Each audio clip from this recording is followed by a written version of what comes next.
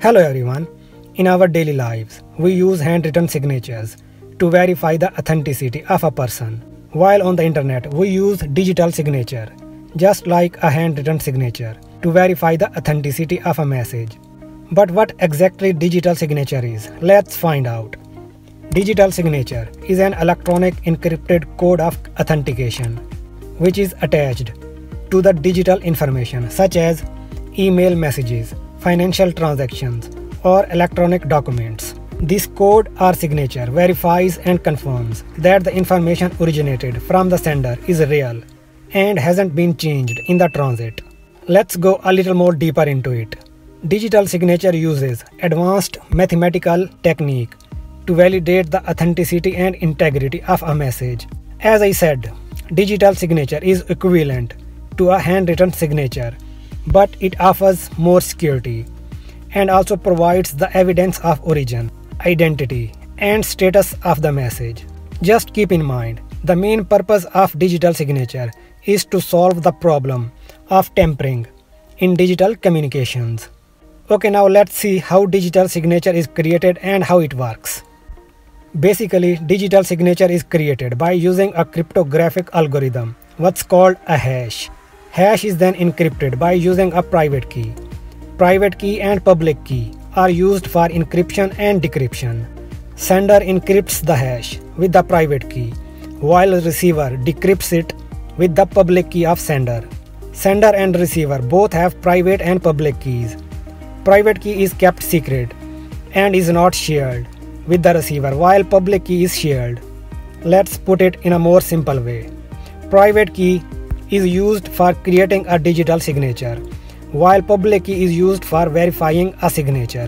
What makes this work is the fact that a pair of public and private keys are linked together, which makes it impossible for a public key to verify a signature generated by a private key if it's not associated with it.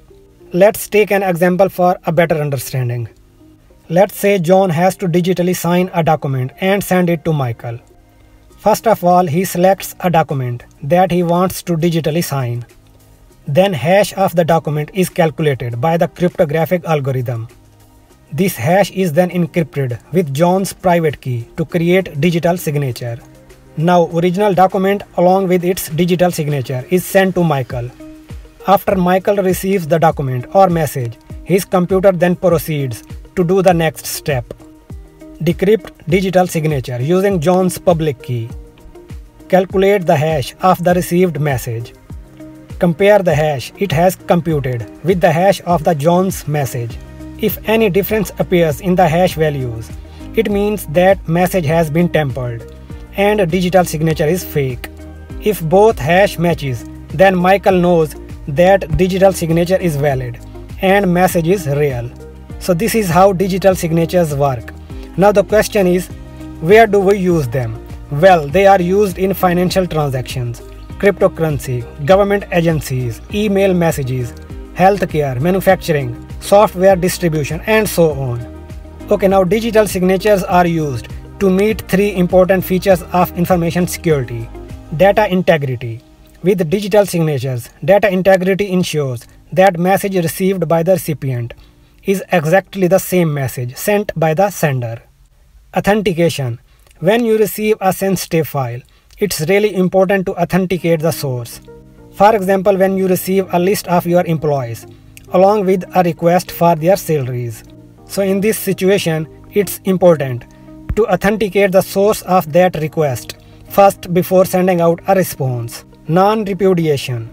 Data tampering occurs over the internet, so in this case, you wouldn't want senders to disown the information they actually sent. For example, if someone sends you a file and the file is later found fake, you wouldn't want the sender to deny the fact that he sent it. Alright, so this brings me to the end of my video.